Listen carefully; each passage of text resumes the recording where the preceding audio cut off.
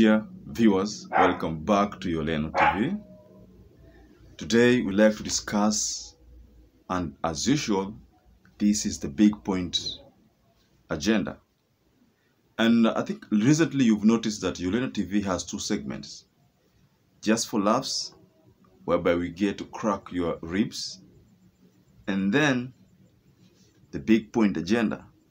This is where we get to talk about the latest happenings in the political arena, internationally and locally.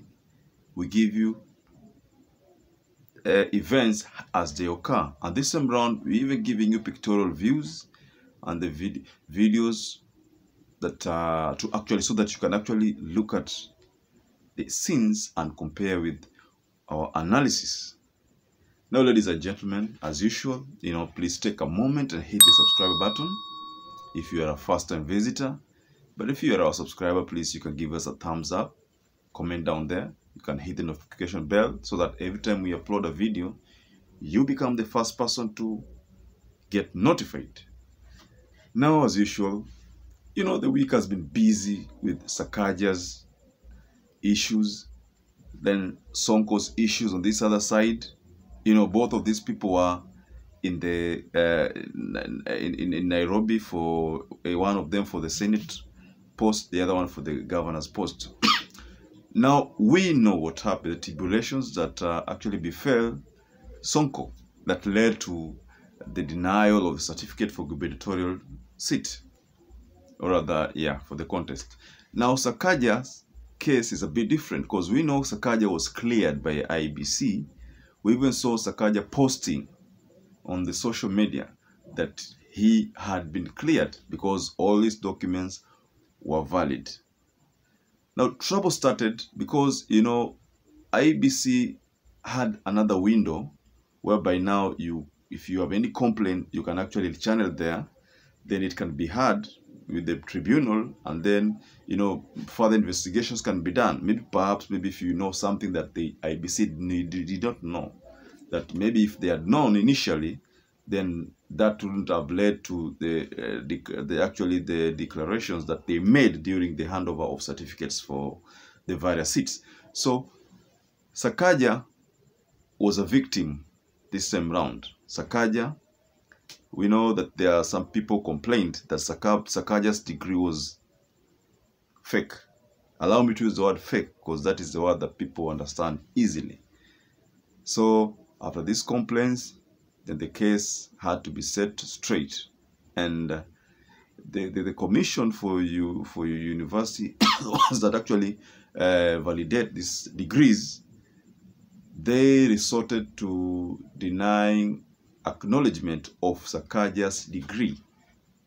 Now, this has actually thrown Sakaja's dreams under the carpet.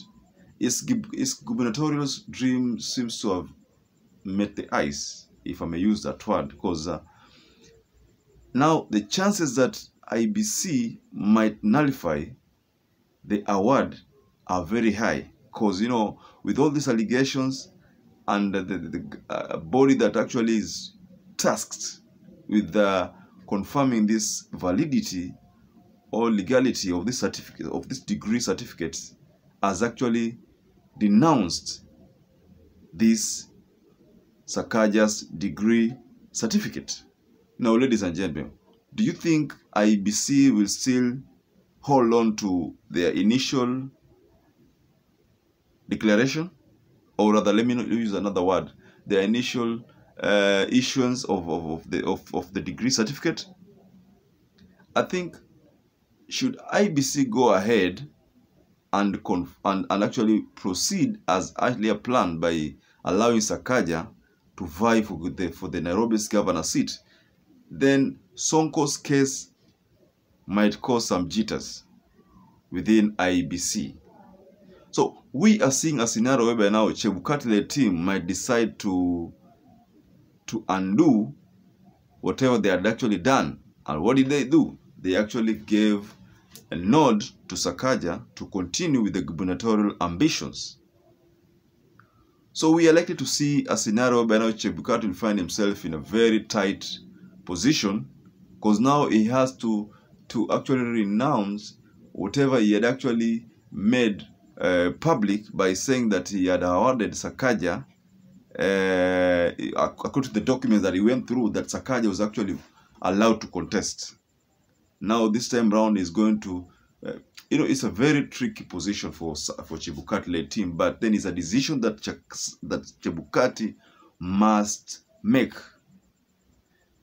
So the question that we Kenyans would like to ask ourselves, is Sakaja's case a political witch hunt? I don't know. But we saw Sakaja release a document yesterday that he was insinuating that Uhuru's government was involved in this scandal, that there were so many correspondences, that after Team University of Uganda acknowledging that they actually recognized that document, then what followed was a series of correspondences from the various government departments that actually led to now, again, Team University denouncing this degree. So we think there is a heavy hand in this old circus. Something, is that what William Ruto keeps saying, the deep state? Could that be the deep state that is actually working? And if Uhuru Kenyatta was actually, according to what Sakaja says, Uhuru is actually his political mentor, then why would Uhuru want to kill Sakaja's ambitions? Maybe it's for the sole reason that Polycarp Igathe is supposed to be the de facto governor. I mean, the handshake governor, if I allow me to use that word, the handshake governor, because we understand the arrangement of the Azimio camp in Nairobi position, gubernatorial position, arrangement rather, is that for Jubilee took the governor's position, then the deputy was actually given to Wiper. In exchange, ODM took the senator post and the women rep. That was the exchange that was there.